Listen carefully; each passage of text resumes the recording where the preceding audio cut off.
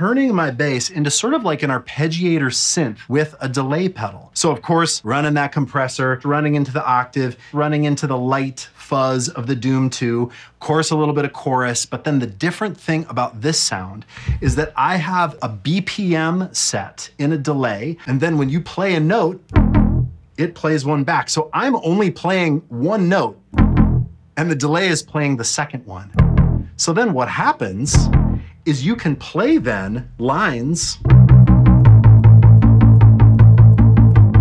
It is unforgiving. Any little tiny discrepancy in your time feel of playing those slow eighth notes, it will spit back to you all of the like herky-jerky stuff that you give it.